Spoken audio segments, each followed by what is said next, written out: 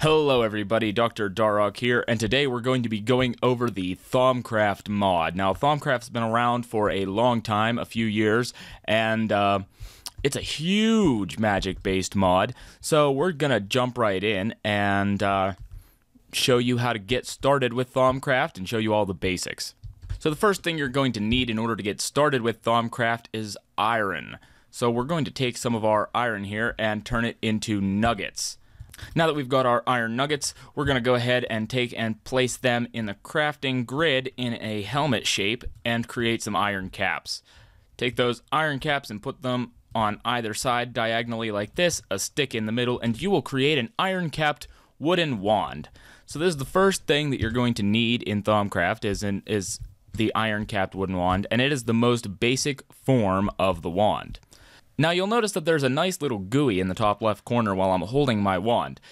Basically, this GUI will tell you how much magical power is in your wand and if it's prepared to cast any spells using a wand focus. The first thing you want to do with your wand without requiring any magical power inside of it is to place a bookshelf in the world, or find a bookshelf in the world, and right-click on it with your wand and you'll create the Thaumonomicon. Now that you've got your first Thaumonomicon, you can go ahead and open it up and take a look around, and all of the basics are really in here. I'm going to cover the most important, vital ones for you to know, but if there's anything you don't know, you can probably figure out in the Thaumonomicon. First thing we're going to take a look at is the aspects of magic. Now, basically, there are 6 primal aspects: air, earth, fire, water, order, and entropy. And as it says right here, they're the basic building blocks for all the other aspects. Now, compound aspects are created from other aspects. For example, the example included in the book down here is terra and aqua creating life, which is Victus. So, in order to get around that, we're going to have to make a research table. In order to make the research table, we're going to have to make a table first. So the table's made just like this with any type of wood, 2 wood planks, 3 wood slabs, just like this, as you might expect. That's how you make a table. So we're going to go ahead and make a couple of those and plop them into the world right here. So in order to finish your research table, you're going to need some scribing tools. So just like this, we're going to pull out one of these, right? And we're going to place the scribing tools on the table. Now, to make the scribing tools, you use either a glass file, an ink sac, and a feather, or a glass bottle, an ink sac, and a feather. Now, the glass file is made with the same recipe as a glass bottle, except you add a piece of clay, and it will output 8 rather than 3, so it's much more efficient to go that route. Now that you've created the research table, go ahead and give it a right click and we'll take a look at the interface here. Up here is the scribing tools that you placed on the table in order to create it. Now, as you use the research table in order to perform research, basically your scribing tools are going to use up ink. You can replenish them with an ink sac just like this, right? And it'll go back to full. Now, right here is actually where you'll place any research that you're trying to study. I'm going to actually pull this out like this. So I need to grab some paper, just like that, and open up the Thaumonomicon. All right. And if we go to, let's say, alchemy, and just click on Nitor. Now, I happen to pick Nitor because it's a very simple example. Then we can come in, you'll see that one of my pieces of paper has been turned into research notes, and my scribing tools have taken a little bit of durability damage. I put the research notes in here, and you'll see that there's this little mini game that appears on the right-hand side. Now, in order to do this mini game, you're going to need research points, which are the little numbers here next to all of your primal aspects. So the next thing we're going to look at is down here in the bottom left corner. This is where you can combine your research points in order to discover new aspects or simply create compound aspects for your research points. So we're going to go ahead and take aqua and terra, which are the 2 that were listed in the Thaumonomicon, and combine those together, and we're going to create Victus, which is life. However, that still doesn't fill in this blank space over here. We've got to actually understand all of the aspects that are on this grid in order to proceed. I happen to know what this aspect is, but rather than simply mixing it over here, I'm going to show you another way to discover new aspects and learn about the world around you. So we're going to come over here to this other blank table, and I'm going to slap my wand on it, and it's going to turn into an Arcane Workbench. Now, the Arcane Workbench basically acts like a crafting table, with the minor exception that it gives you the ability to draw magic from your wand. Ours is empty, by the way, in order to infuse magical V's essence into a crafting recipe. I should take a moment before we continue to talk about the difference between the three types of ways that you can interact with aspects. The first we've gone over, that's research points. Now, research points are basically useless aside from doing research in the research table and purchasing research, which can be purchased from the Thaumonomicon. There are two other types of magical essence, though, which can occur in any type of aspect, and those are V's and Essentia. Now, Essentia is sort of like distilled out aspects from physical objects, whereas V's is more of an ethereal power that comes out of nodes and you store in your wand. But what we really want to do is we want to make a Thaumometer, which is the instructions are on the Artifice tab here. So basically, you craft it on a crafting table, workbench, arcane workbench, doesn't matter. You need 2 gold ingots, a piece of glass, and any 2 shards. Now, the shards are Thaumcraft item. Basically, you're going to find them inside of a world gen item called Infused Stone. Now, Infused Stone, I've got some. I actually placed this down here. It didn't spawn down here naturally. But as you might be able to tell, it's actually very easy to see, even in the dark.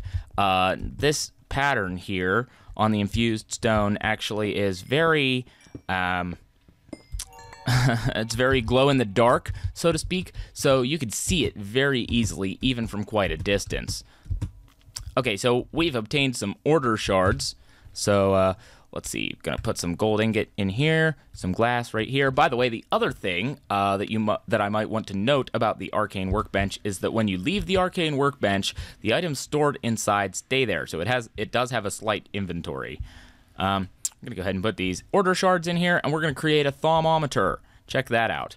So the Thaumometer is actually a very basic, very basic, but one of the most important tools in Thaumcraft. And basically, it allows you to study the world around you and discover new aspects. As you can see, I've actually just discovered the aspect Herba by studying grass blocks. Now, if I open up my Thaumonomicon and I go to the article up here on aspects, you'll see it's glowing here. That's to notify you that there's new information available. You'll see that Herba is a compound of Victus and Terra. So if I hadn't actually... So let me go ahead and explain to you how this works by going and studying something I don't yet have the ability to understand, and that is going to be, how about a crafting table? So if I try to study the crafting table, it says to understand this you need to study man. Now, the reason that happens is because there are some very complex compound aspects in the crafting table, and basically if you don't already have knowledge of both of the aspects that are in those compound aspects. For example, I could not have studied Herba, right? I could not have learned Herba and therefore could not have studied grass blocks if I hadn't manually compounded Victus already. So it's very important early on to manually compound research into Victus. So I'm going to go ahead and click on torch here. I'm going to give myself some torches and place one in the world, just like this. We're going to study the torch now, and that's going to unlock for me Lux, which happens to be exactly what I was looking for over here.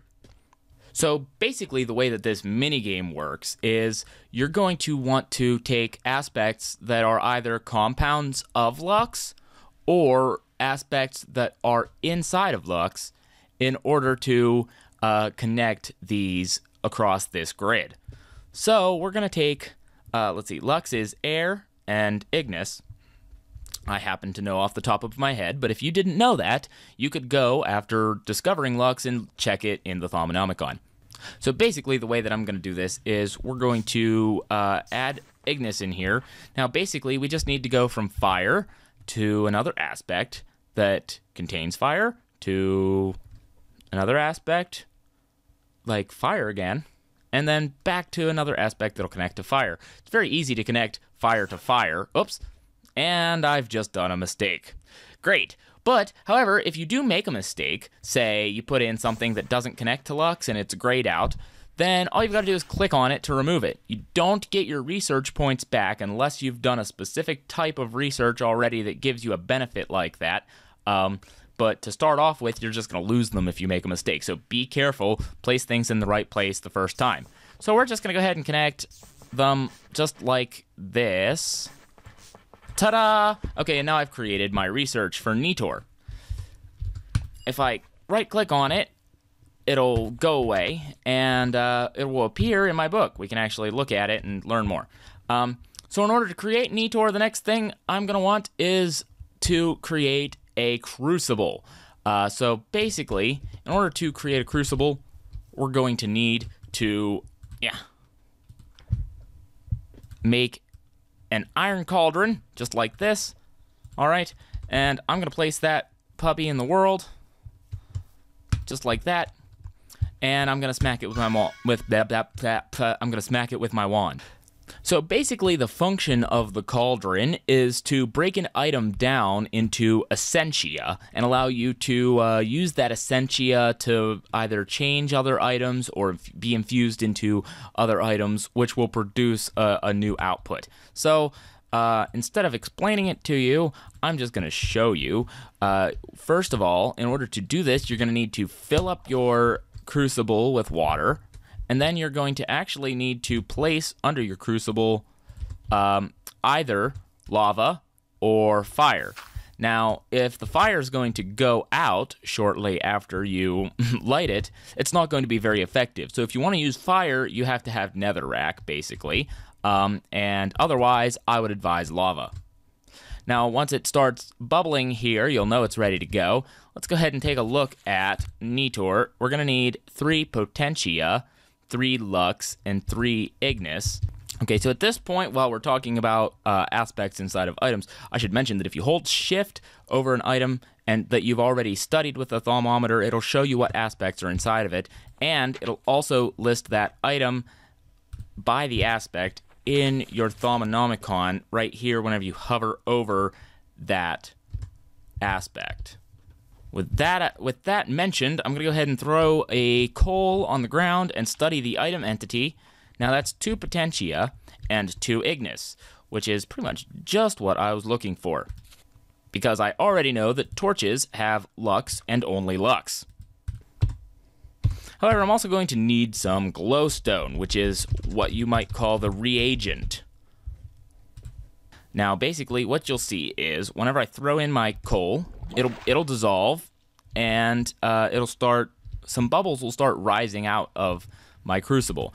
Those bubbles are actually going to be similar colors to the aspects themselves and represent the, oh boy, okay, I need to clear that out. Don't like that stuff. It's not very good for your health, but we'll mention that later.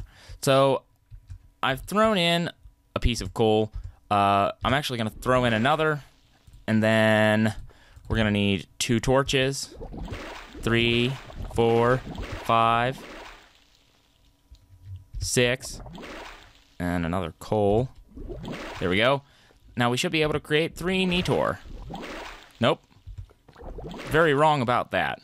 I've certainly done something wrong with my crucible here, but that's all right. I've got all this energy in there that I don't know what to do with, but I'm just going to shift right-click on it, and that's going to release the energy into the atmosphere. This is something you don't want to do very often, which is why the next piece of research you want to go after is going to be the Goggles of Revealing. So I'm going to walk you through obtaining the Goggles of Revealing with very little trouble. But first I'm going to show you what Nitor does. Nitor is basically a magical source of light. Pop. And it looks very cool. It's not very much different than glowstone or a torch or anything like that. But looks very cool. Produces light. So if I made it nighttime, as you can see. Okay, so I'm going to click on Goggles of Revealing. All right, there we go. And we're going to open this back up and place that research note in here. Oh no, we have no idea what we're going to need for this. But tell you what, I actually do, because I'm a cheater who goes and looks things up on the internet. So we're gonna scan a couple of things with the Thaumometer, such as some chests, for example. So let's go ahead and just like that, scan the chest, and I'm gonna unlock Arbor, which is wood, and Vacuos, which is vacuum or void or empty space, one or the other, any of those. The next thing I want to take a look at is actually going to be this order shard. Now, it'll work with any of the shards, really. I unlocked Vitreus, which is crystalline, basically crystals, and Praecantatio, which is the aspect of magic. Now, the aspect of magic happens to be one of the 3 corners of this piece of research. Now, the next one that I need, it's actually relatively difficult to find. It's rather rare, but I do know how to make it. So I'm going to take Praecantatio and air and combine them into Auram, just like this.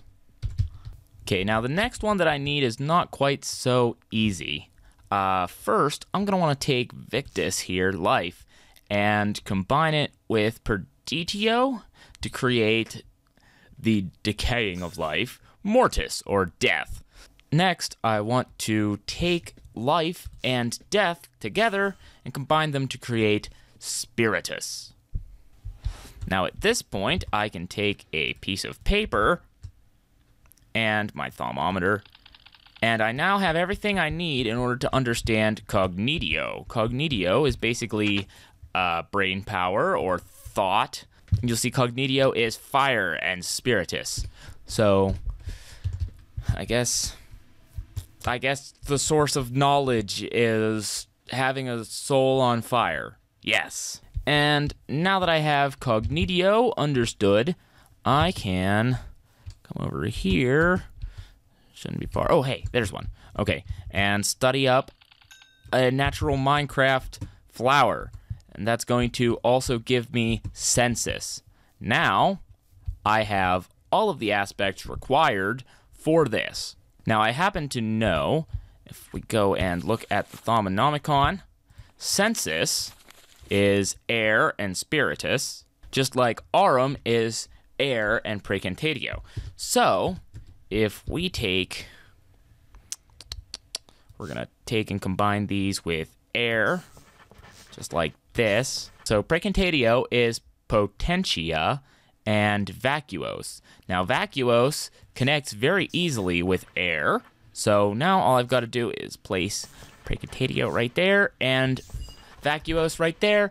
We have discovered the Goggles of Revealing. Now I'm going to go ahead and read that research, add it to my Thaumonomicon, and go take a look. Now, in order to make the Goggles of Revealing, we're going to need these ingredients, place them in an Arcane Workbench, and we're also going to need to have this much V's in the wand that we're going to use. Now, technically, we're actually going to need 10% more than that.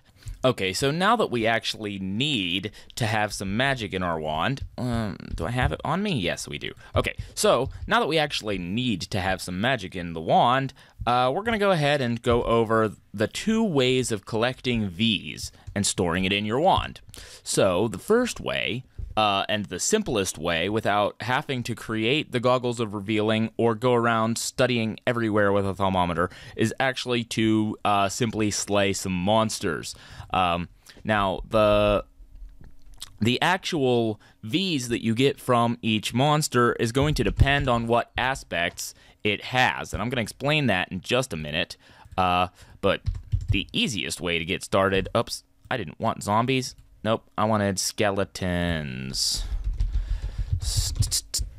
Okay, so I'm choosing skeletons here because of the overworld mobs, skeletons actually, they're very easy, and they drop everything that we need. So I'm going to place this skeleton here, kill him real quick. You'll actually notice that he drops some small clear orbs. Now, if I go and look at my wand, you'll see that I absorbed a little bit of Terra energy. It's actually also displayed on the inventory, and if you hold shift, it will show you more details. Okay, so I'm just going to take down a couple of skeletons, just like this. Now that one dropped a much better stock. Actually, now I have all 5, but if I hold shift, you can see I don't quite have enough yet to create my Goggles of Revealing. So I'm going to kill a couple more skeletons, and I'll be back in just a moment. Die, you. Die. Okay, so that should do it, right? 5, 10, 5, 2. Oh, I don't have enough fire yet. Now, when I was doing my testing earlier, I found something interesting, and that is overworld mobs. It's very difficult to acquire fire Vs from overworld mobs. All the others are fairly easy. However, fire you can only get from zombies, creepers, skeletons, and witches in the overworld. Also villagers, but you don't really want to kill them. Witches, however, I found were the best, having the possibility to drop up to 5 at a time. So I'm going to go ahead and, oh goodness, this is a suicide mission. So I'm going to go ahead and kill this stupid, ugly, wart-nosed witch here. And, I didn't get any fire Vs, unfortunately, so I've got to kill another stupid, ugly, wart-nosed witch. And die. Okay, got a little bit of fire Vs there. Still only at 4 fire Vs. I should mention that those little aspect orbs that are dropped, that's the official name, aspect orb. Those aspect orbs are actually, you can only absorb them as long as your wand is on your hotbar. Now, you don't have to select your wand. You could just, stay on your sword or whatever, but it won't be absorbed into your wand if it's up in your inventory. It's got to be on your hotbar. But there's another way to put Vs in your hotbar, and that is an Aura node. Now, you might not be able to see it quite yet, but if I take my Thaumometer, there we go. Now you can see there's definitely an Aura node here. There actually happens to be another one in that creepy thing over there.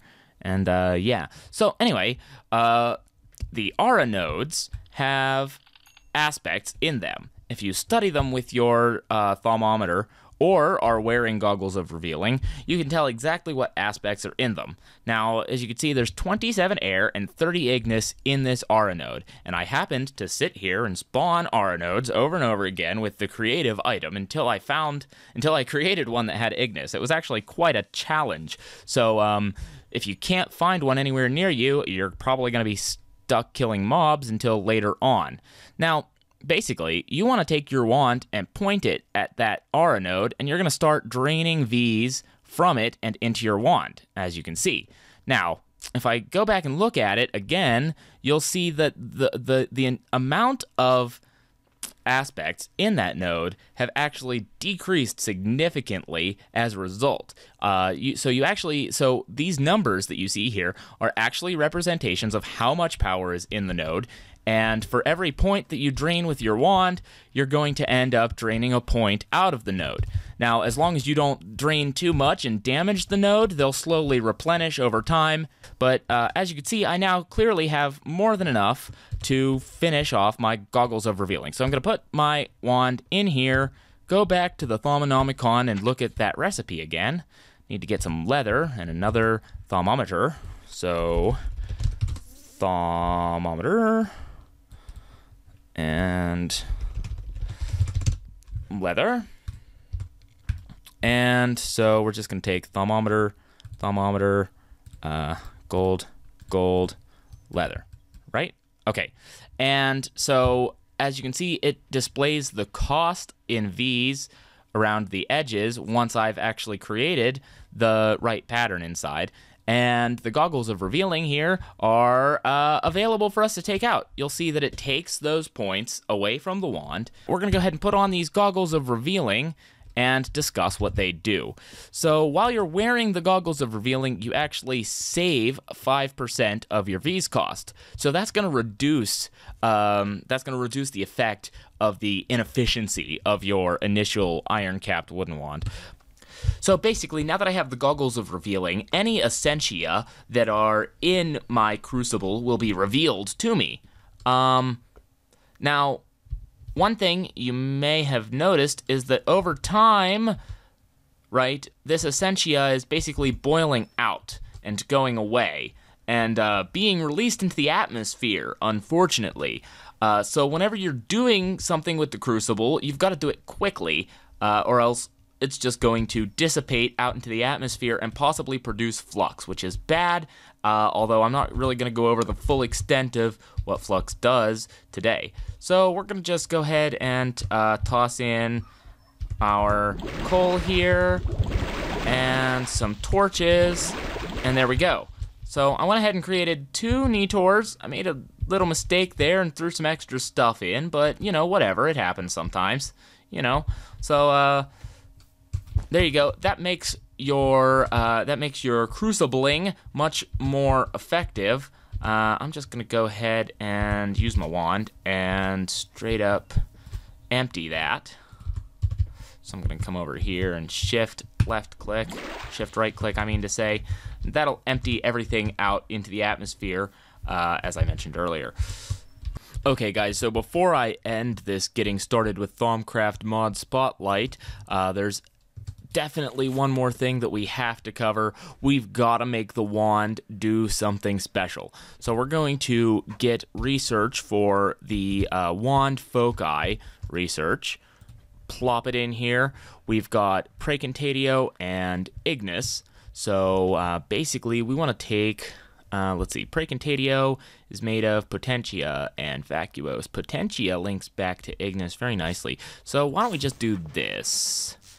Just like that. All right, perfect. Very good. That was super easy. So we're going to go ahead and click that discovery and open up the Thaumonomicon. You'll see that it actually opens up a couple new researches. All of these researches, as a matter of fact, require the Wand Foci to be unlocked first. So basically, what we want is to place these things in an Arcane Workbench, and it's going to consume this much energy from our wand.